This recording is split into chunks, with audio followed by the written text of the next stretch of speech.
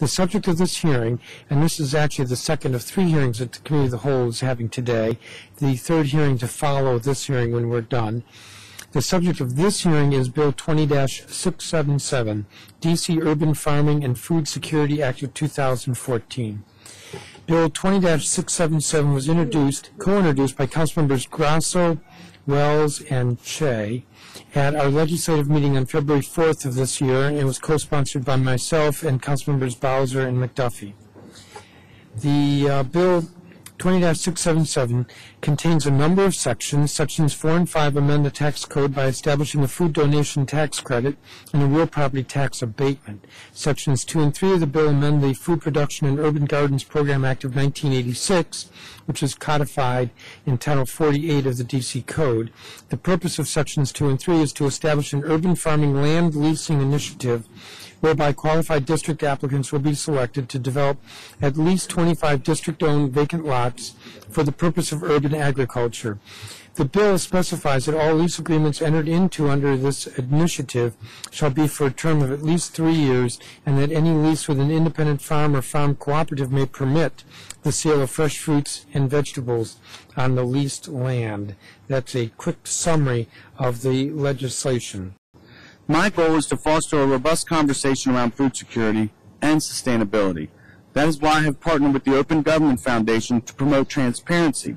Using the Madison platform, this bill, as well as others, have been uploaded to spur community engagement and allow district residents to comment and offer input. We have received feedback already, which I will be incorporating today, and I encourage anyone watching from home to log in and join the conversation. We will be accepting questions throughout today's hearing, and while I will not be able to ask them all, I do encourage everyone to utilize this platform and continue to stay engaged on this and other issues. A truly sustainable food system encourages local food production and distribution opportunities that make nutritious food accessible and affordable to all district residents. With this legislation, we will continue to improve food availability, food access, and food use, and I'm eager to hear from and engage with all of the witnesses in the discussion to follow. Thank you very much, Chairman Mendelson.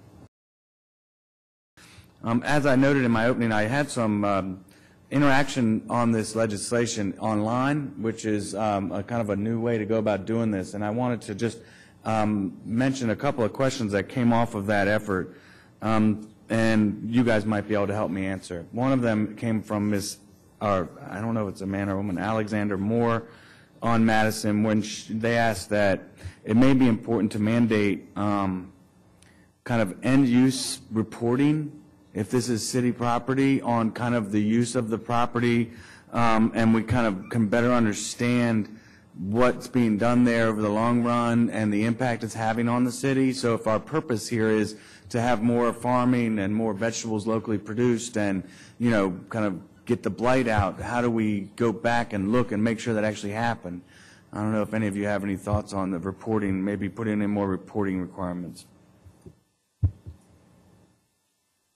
I guess my first question would be what reporting requirements the city has for anyone who leases property from the city, which there's quite a bit on the city rolls. Right, there is. And I think that there should be parity. I mean, I'm okay with this end-use reporting requirements, definitely. If we're saying we want to take blighted property and turn it into something beautiful, there needs to be some way of measuring it, which is really difficult. You could talk about how many pounds you donated, but I worked at a nonprofit farm for almost 6 years, and we measured our donations in pounds, and I think there's a limitation to that because that means I'm always giving potatoes and turnips, and you know, nobody who's getting donated produce ever gets to eat lettuce, and that's just not a fair way of measuring it. So, you know, there's some limitations to that. But my first question would be, what's happening in other places?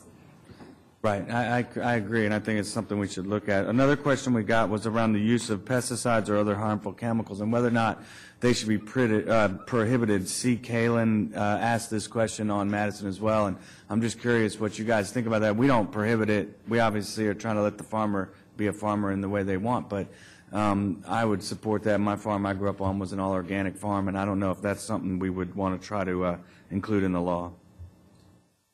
Yeah, we talked about this the last time when we talked about chickens and goats and other things that maybe we could take a cue from our neighbors in other states and just kind of transplant their services and ideas and information. These are kinds of things like the District of Columbia is kind of in a vacuum, and when we try to think about how to create urban agriculture in the city, we really need to realize that there's a lack of infrastructure here that this bill is not going to solve. In Maryland, the State Department of Agriculture and the Department of Health, all of these state-led institutions are already designed to regulate, pesticide use, runoff into the Chesapeake Bay, all of these things. The Potomac and the Anacostia is running into the bay. So, yeah, of course, whatever the other states have already put into regulations in terms of making sure that farms are not just sending, nitrogen and phosphorus into the bay, that's so easy. We can just have the same legislation here. I think that makes a lot of sense, and I don't know if this is the bill to do that. It may not be, and it may be something broader on an agricultural attempt. Once we get really going in this concept, I think some of the requirements we already put around this bill, that there be some experience, that be local, all that, we'll keep it in that regard. I also wanted to note, I think it would be. Mr. Schneider, I know that you actually participated on the Madison, and I appreciate that, and you asked some really good questions around nonprofits, and then the rooftop question is an interesting one. I'm not sure you'd be competing, I think, with the solar energy folks quite a bit, but that's okay. I don't mind that competition, but the point is I don't understand at this point why GSA couldn't just do that. We probably didn't include rooftops mostly because I didn't think about it, but also because it's not necessarily a blighted spot, so it didn't fix one of my big points of this bill. And I'm happy to have you kind of expound on that if you want a little bit. I've talked with Paul Lanning, who works for Bluefin, and they've done the survey and analysis of all the DGS-owned roofs in the city.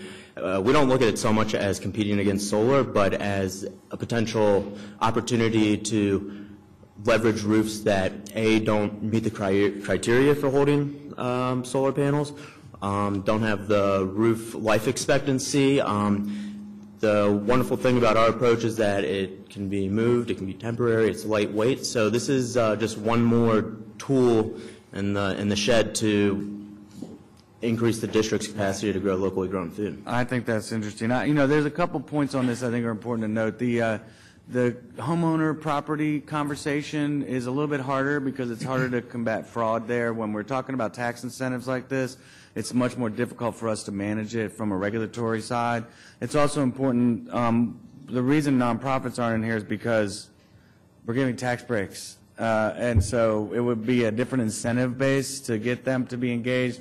I'm talking about nonprofit farms, and so that's kind of a little bit more complicated, although it could be done. Wasn't my priority at the time. So I have one last question while I have you at the table. I want to kind of understand, and this is another Madison question, what is the kind of definition for you guys of what a successful farm is? You heard my definition. You heard what I talked about around mass production and bringing food locally, creating it locally for local consumption. What's a successful farm? How much money do you have to make? Where does the food have to go? All those conversations. I'll give you the rest of my time to talk about that. I think that's a hard question to ask. I mean, everybody knows I keep beating the drum of productive farm means that I'm growing a lot of vegetables, that I'm making enough money to pay myself and my crew a living wage, that there's something tangible. I can put fresh produce on a table and feel really good about it and live in dignity.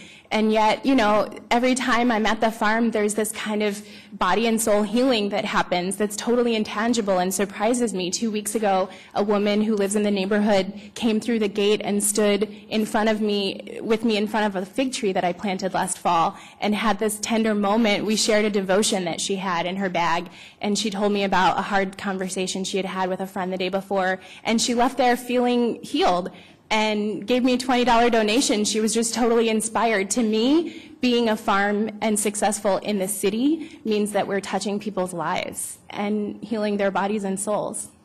I'll tell you, when I was a kid and we were on a 65-acre farm out in Virginia in Loudoun County, my family did all organic farming. We had animals, we had vegetable garden and everything, and we had enough vegetables there to give it away, a lot of food. But I also know that it wouldn't have been possible to do that if it weren't for my father being a dentist and living and working in Roslyn, Virginia every day. He rode in an hour and did his dental practice and came back out. And when my parents divorced, we had to sell the farm because my dad no longer lived there and my mom wouldn't take his money, so we sold the farm. Now, that was not sustainable. That was not necessarily a plan. Could we have done it? Probably, right? I think if our commitment had been to have a living farm there, it would have been doable because we had the land and we had the facilities with the great barn and everything. But the fact is, it takes a lot more, I think, to embrace urban farming is going to take these other aspects that you're talking about. It's not just about the bottom dollar, although that's very important. It has to have more to it that makes it a integral part of the community. Yeah, and I don't know how to write a report that says that. Well, you're going to have to figure it out. Thank you all. Thank you. Thank you, each of you, for your testimony. And again, if you want your statement for the record, please provide it in writing.